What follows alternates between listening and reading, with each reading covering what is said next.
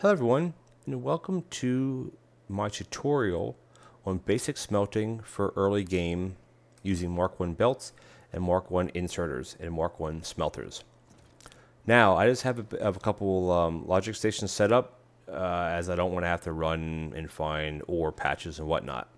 But basically, smelting iron ingots, copper ingots, and stone bricks all are the same. It's all one item per second to get one item out per second. The second set, which we will do after we do the first, is the 2-to-1. So graphite is 2-to-1, glass is 2-to-1, and that is 2 items in for 1 item out. And then the silicon is a bit of a different one because that requires 10 items in to get 1 item out in a sense. The ratio here is actually 10-to-1, and I'll show you how you set that up because it requires a lot of stone. But anyway, early game, you're going to have access to Mark 1 belts, which is 6 items per second. And you're going to have access to Mark 1 sorters, which are 1.5 trips per second grid, which are perfectly fine for using Mark 1 smelting. And then, of course, you're only going to have Mark 1 or arc smelters, which is at a 1x speed. The other ones are 2x speed, which you're not going to have till much, much later. So to get started, we're going to use iron ore for this demonstration because that's what I have in my network. You basically want to set up your smelters. Now you hit tab, which cycles through how far these are. You click and you drag and you place it, and then you want to put your belts, your input belt and your output belt, and then basically we're going to hook up a storage chest, and I always run 3, which these are 1.5 items per grid second, so this will work, I believe. Anyway, that's besides the point. So we're going to run these in. Again, the reason why I said that is because some people don't use chests. Other people use multiple chests. Some just run it right to like a bus or something, which I just do it like this. Anyway, we're going to connect it up, and we're going to select our recipe, which is going to be iron, and we just copy paste off of this. We're going to run and get iron ore. We're going to connect it up, and we're going to connect some power, and there we go. Power is hooked up. And as you see, once this gets fully saturated and once the smelters are saturated, once this gets up to 10, it'll just kick off to the next one. As soon as this reaches the end, we will see that we are at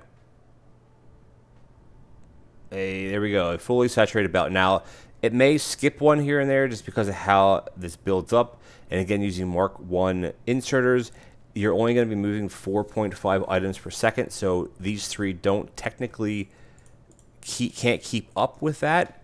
If you're really a stickler about that, you can add a 4th one, which will end up keeping up because these are 1.5 trips per grid. It's just it's hard to explain. Anyway, that's how it works. So anyway, fully saturated belt. This works again for iron ingots, copper ingots, and also stone bricks. So we don't run out of everything. We're just going to pause this here. It doesn't need to run. Now, the next thing, which we actually don't have on here, which we can touch on right now, is steel. Steel is an odd one because it's basically a 3-to-3-to-1. So you need 3 iron ingots per 3 seconds to make 1 steel. Well, conveniently, iron is 1 per second. So if you have 1 iron, let's just set this up just like we did the other one. If you have 1 iron coming in 3 seconds, it's going to make 3. And guess what? That's exactly what steel needs. So for steel, you place your 3, you place your output belt. Again, oopsies, sorry about that. And we're just going to run the output belt to here and then up. And we're just going to copy, paste this. And we're going to run our sorters from here to here. And then from here to here. Select steel. Again, you copy and drag. And there we go. And let's put up some power poles. Now, let's connect this so you can see it. You can see it running. The issue with this, though, is if you remember, steel takes 3 per second sorry, it takes 3 seconds, one every 3 seconds. So 3 of these is 1 per second, 3 is 1 per second. So this type of array, to fully use up one input belt of iron ore, you're only going to be getting an output of 2 per second. Because if you remember, this is a 3 to 1. Now the only way to saturate this belt is you triple this, and you have 3 input belts coming in, then you have these can all merge into the same box. It doesn't really matter, or into the same belt, but that's how you have to do that. Now I'm not going to set that up because basically you're just taking, thank you autosave, this array, doing it down here and doing it 3 times where they each have their own input belt of iron ore, and then you will get a fully saturated output belt at 6 per second. Now again, we can just cut that off so we're not running. We have plenty of power, but still. Okay, so that's pretty easy. Iron, copper, stone, and steel. The 4 things that you're going to need right off the bat. Eventually, if you start setting up a mall or you set up a hub to make your different things here. For instance, your arc smelter takes iron plate, stone bricks, the chips, which are made with the other thing, and they're both made from copper and iron, for example. And then your assemblers, same thing, and then your belts, of course, the same thing. So you need steel. You need iron, copper, stone bricks for sure. Steel you'll use a little bit later on, but again, as soon as you start adding other assemblers and other things like that, you're going to need steel. Now let's jump down to here. Let's see if we can pave a little bit more of this. We're still above a fault line, so we are good. Hopefully the sun comes up. I hate doing everything in the dark. Now, to do this, it's basically doubling it. This is a 2 to 2 to 1, so you have 2 inputs over 2 seconds to get 1 output, which your 2 inputs over 2 seconds is still basically 1 per second. So you can only put 6 on one machine. So instead of using my blueprint, we can just do one. And the one we're going to do is actually setting up glass, because that takes stone. But these 2 are exactly the same. Now, if you're running silicon base and also titanium, mind you, off of the ore itself, it's set up the same way. But since this is an early game setup, early game tutorial, you're not going to be needing, you're not going to be getting off planet to get silicon or titanium ore. You just won't be doing it for a while. But what we can do here is I can show you how I set up to process things like glass, which again is a 2 to 1. You basically set it up the same way as you set up the other one, with one small change. That is, that's a little, why does that do that? Sorry. That's better. And we're going to select glass. Again, glass and the graphite is the same. It's just I have stone in my logistics network, so that's what we're going to do. Now, if you remember, we're going to have 6 coming in, but that's only going to produce 3 going out.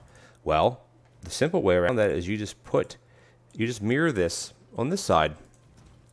You do the same thing on this side. And again, you have to have a saturated belt coming in, of course. But you do it just like that. Copy, paste, and there you go. Now you will have a fully saturated. Let's put our chest in.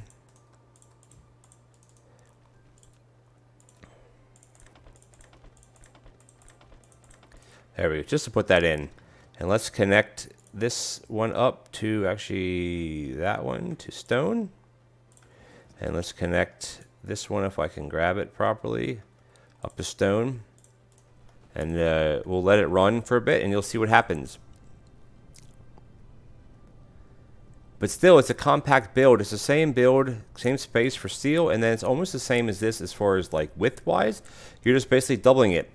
Now, one thing I will mention is using Mark I belts at 6 items per second.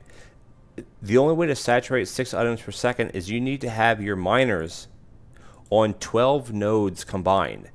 Now, having it being 6 and 6 or 1, 5, and 7, that is the best way to do it instead of having one that's on 9 and one on 3. But you need to have 12 nodes being mined to saturate a 6 second or a 6 item per second belt. which again in most nodes, most ore nodes, which I don't have any. Let's just fly over this just real quick. You can put a lot more than that. This one has 3, 3, and 3. This one actually has 9 on it. Now in the beginning, your nodes aren't as big, but you can still fit more on. Or if you don't, find a node that's close by and then belt it in and have your smelting all in a central location. Again, this is for glass. This is for energetic graphite. And later on, it'll be for silicon, high purity silicon, and also for titanium. But early game, you won't have that. But you will use silicon early game for a few things. So I'm going to show you how to set that up. It is a bit different, so to speak. Let's look here what the recipe says. So we need 2 stone or 2 ore per 2 seconds. So basically we need 1 per second to feed this machine. Well, to get silicon ore from stone is 10.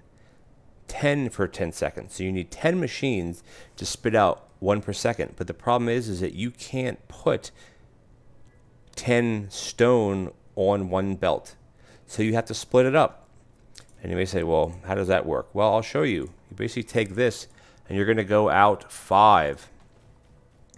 And you're going to take it, oh, we're going to do it like this. And you're going to do it like that. And this is going to be your output belt, which I'm going to show you where that goes on in a second. And you're going to do 5 again, because that's your 10. That's going to put out your 1 per second. And if you remember, we can just put that here. To make high purity silicon, you need 2 every 2 seconds, which is the same thing as 1 per second. You know, which it is. So let's put another input belt coming in. This may make sense more once we turn it on. That's going to go there. This is going to come in, and that's going to go there. And let's just get this made. Now, again, you could do 6 and 4 because you can do 6 items per second. But again, doing it 5 and 5 like this is a lot cleaner way to do it. And is this going to, oops, I should have stopped that. We don't need to keep running that, run all of our stone out. So what we're going to do here is just take stone out to here and down and take it out again. And do that and go down and connect. And we're going to let this run. And basically what's going to happen is these have to get fully saturated like before it'll start working, because you need 10. 10 every 10 seconds, which is a long time.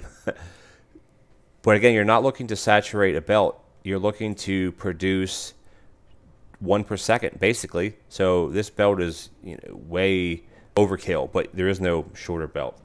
And then from this, you can just, well, it's just for this demonstration. We'll just put it into a box. We don't really need to do anything with it, because you're not going to be able to saturate a belt. The only way to saturate a belt is to have a rig that's 6 times this to get 6 per second. But again, early game, you don't need that much silicon. You'll need it for a few items. Now, I'm not sure if it will show you in here. It will need it for, let's see, you need it for these, the microcrystalline components, and also you'll need it for solar panels. Now, these are used to make processors. So you may be needing some processors early on. This isn't all that it goes into. It goes into other things. Let's see what else it goes into. It goes into, I think it goes into these turbines. Or, hold on one second. What does it actually go into that I'm trying to remember what it's called? Well, solar panels for one. Let's just go off of that. But the point being is it goes into these processors. Oh, I know what it is. It goes into using when you want to get your logistics up and running. If you're like me, you like to get your logistics drones and your planetary logistics stations up and running as quick as possible. You need to have a way to get silicon without going off planet. And this will do it. It only puts out 1 per second. But again, you don't need tons to achieve what you want.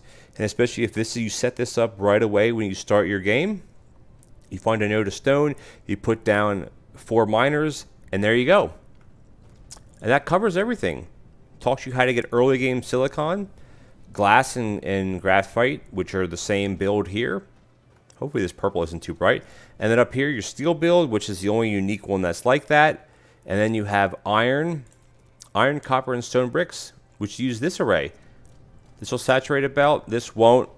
You know, it's just not about. It's about early game using.